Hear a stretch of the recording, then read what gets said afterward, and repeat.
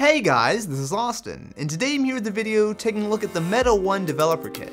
The guys at Meta invited me out to their campus in San Francisco where I got to try out their augmented reality glasses. The easiest way to describe it is a mix between Oculus Rift and Google Glass. You have a screen for each eye similar to Oculus, but it's transparent like glass, so you can see through to have content appear in the real world. The current developer kit is definitely early, but it has potential. It's a bit bulky, but there's a lot of technology packed in here. Up top are a pair of cameras, a 720p RGB camera alongside an IR camera that tracks depth. The screens are each 960 by 540, which while not incredibly high resolution, works decently considering you can see through the display.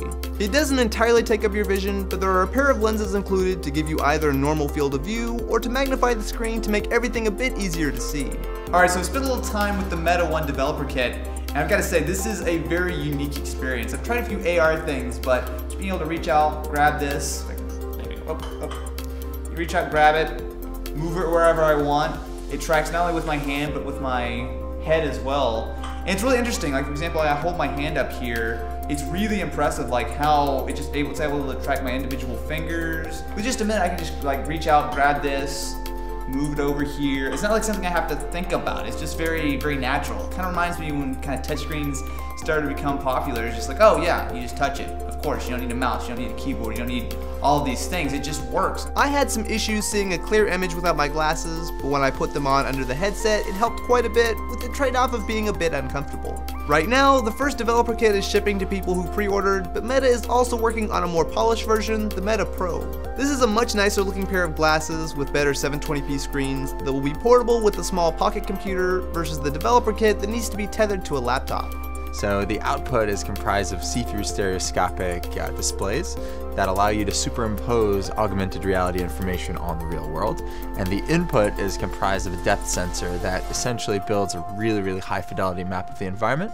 And then we build software to essentially identify important areas in your environment that you could stick holograms on.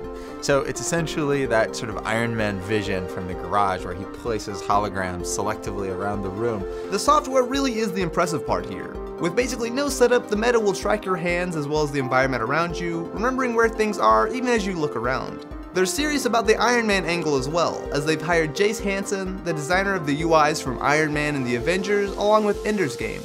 Usually a 2D designer is going to be used to like a grid that's on a 2D plane, and so it's very XY, and they're not used to thinking about things in Z space. And now we've got this new dimension, literally, in the glasses that we can design for. I've been lucky enough to like do it in films, and so now it's kind of like this exciting new thing that we actually get to make it real, so it's pretty cool.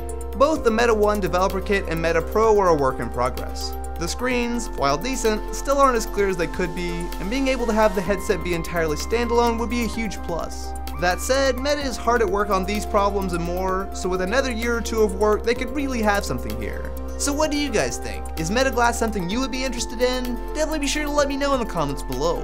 Anyway guys, thank you so much for watching, and I will catch you in the next one.